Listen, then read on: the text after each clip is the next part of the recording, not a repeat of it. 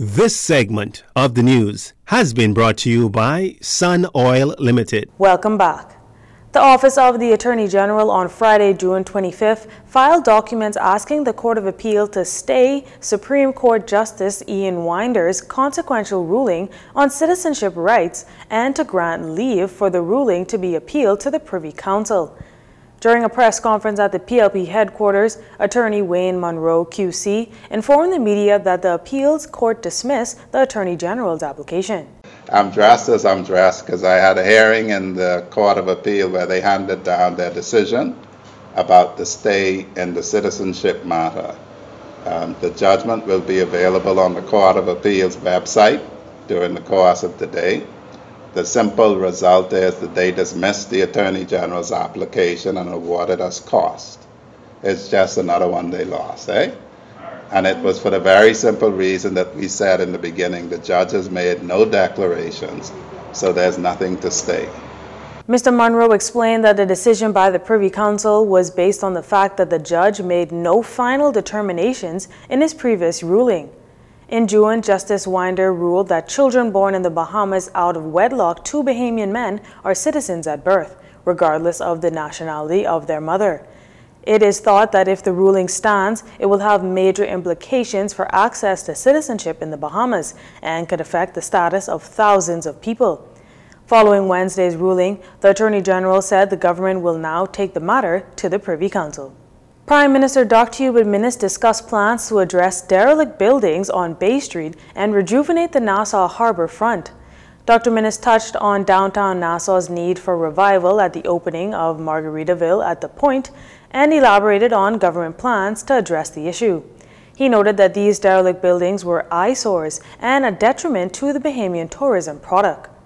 There is a vexing issue that must be addressed if Nassau is to meet its potential. There are too many derelict buildings in the city of Nassau. They are eyesores. While some of the old buildings can be refurbished, many will have to be demolished. The Prime Minister went on to outline the government's intention to address this issue through legal means. And my government intends to address this issue judiciously through legislation and other legal means. And once this is done, through legislation, we will seek to ensure that buildings in the city center are no longer abandoned and left to deteriorate. This includes government and commercial buildings. In addition to ongoing plans to revitalize downtown, which include the recent restoration of Government House and the ongoing construction of the new cruise port, he also hinted at the potential for Fort Charlotte's redevelopment as a new Central Park. As I noted before, Fort Charlotte and its environs should be turned into a central park with walking trails, facilities for cultural events, and other features similar to such parks in other international cities.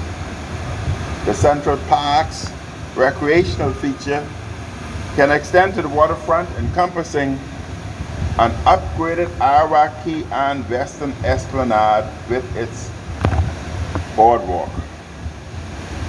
Complementing Fort Charlotte, Central Park, and Iraqi will be a restored botanical garden. While many of these developments are in the early planning phases, Dr. Minnis believes that as downtown is developed, both publicly and privately, hundreds of millions of dollars will be invested into the economy.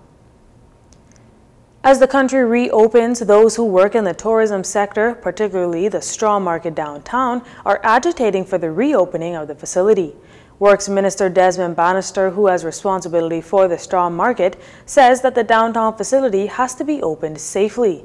The market has been closed since March 2020. Here's Luencia Smith with more. Deputy Prime Minister and Minister of Public Works Desmond Bannister says that while discussions are ongoing with health officials for the reopening of the downtown straw market, the low number of vendors vaccinated add to a concern of a possible COVID outbreak. There are not sufficient numbers of Bahamians who are vaccinating. That is the concern of the government. We want to be able to open the straw market, but we have a responsibility to Bahamians. We have a responsibility to be able to open it safely. Right now, I am informed that even with the staff of the Straw Market Authority, we have a low number of persons who are vaccinated. So the government has to look at all of these issues. We know that there are a number of vendors who are not vaccinated.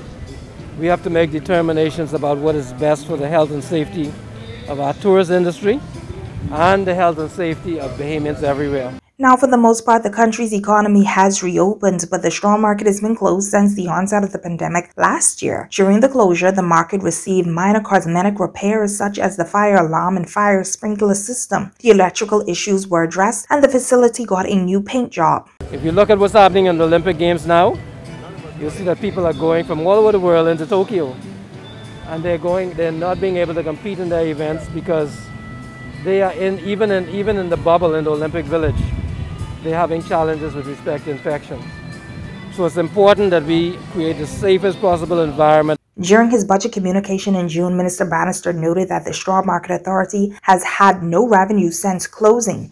The SMA estimated a net loss for 2021 in the amount of $1,388,985.68. I'm Laurentia Smith for Jcn News. Hospital administration at the Princess Margaret Hospital announcing the implementation of measures to manage the institution's already strained services as a result of a surge in COVID-19 cases presenting at the emergency department. The new measures are designed to reduce the spread of the virus among patients and staff and to account for an increase in the number of persons having to be admitted, with the majority of them being unvaccinated. The public is advised that effective immediately, the emergency department is only accepting emergency cases. Persons in need of care for non-medical emergencies should visit their doctor's office or community clinic.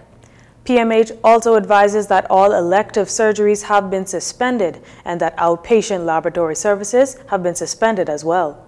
Emergency outpatient laboratory services will resume at Agape Clinic on Monday, July 26, 2021.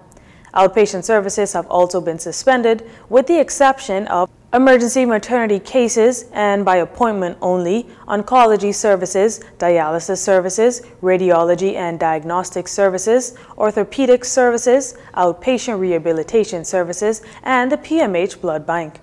Patient visitation remains suspended. Hospital management apologizes for any delays in service as a result of these adjustments. Even as the number of positive cases continue to rise in Tokyo, some members of the Bahamas Olympic team have already arrived in the Olympic city. And thanks to a Bahamian-based company, the team will have an added level of protection against the coronavirus. Torino Saunders tells us more. Some comforting news for the Bahamas team at the Tokyo Olympics, as concerns surrounding COVID-19 safety at the Games continue to rise. The Bahamas Olympic Committee announced that the Bahamian Olympic team will be protected by state-of-the-art face masks while in Tokyo. These masks are a unique high-tech product that has just arrived in the Bahamas thanks to the sponsorship from the Bahamian company Axol Limited that specializes in manufacturing face masks and disinfectants against COVID-19, as well as sustainable water and solar solutions. Based on a rare non-fiber mesh, the masks also have been scientifically tested by an accredited research lab in the United States. Henrik Geed Moose, co-founder and director of Axol Limited, says the company is thrilled to be able to support Team Bahamas. We're proud and we're honored that the Olympics team decided to accept our offer of sponsorship. Obviously, it's an honor to help the greatest athletes in the world to stay safe and hopefully to do very well in the Bahamas. I'm not from here, and I learned that the Bahamas is actually the third most successful country by capita per inhabitants in terms of winning gold medals in the Olympics. So we just want to do everything we could to continue that streak for the Bahamas. Dorian Roach, a vice president of the Bahamas Olympic Committee, who is already in Tokyo, says the committee is grateful to Axol for their sponsorship. He says the masks have been great to travel with and are very comfortable while also providing the best protection for the Bahamian delegation. Mr. Moose describes the special material in the mask and how it works to protect those using them. Yeah, our masks are actually a groundbreaking new technology. So the filtration mesh in the mask is actually made out of very, very, very fine nanofibers. And that is what makes it very, very breathable. You can hardly fog up your glasses when you wear this mask. And at the same time, they have a very high filtration efficacy. So they're very good at filtrating bacteria and virus. So the Olympics team has got a single layer mask that filtrates 90% of all bacteria and virus, and they also have a double ply mask that filtrates 99% of all virus and bacteria. And that's why we wanted to support the Olympics team in order for them to do good in Tokyo. Each member of the Bahamian delegation has been given 2 custom masks, one with a Bahamian flag and one with the Bahamian colors striped on each side. Jirino Saunders for JCN News. You're watching JCN News. Stay with us. This segment of the news is brought to you by Sun Oil Limited.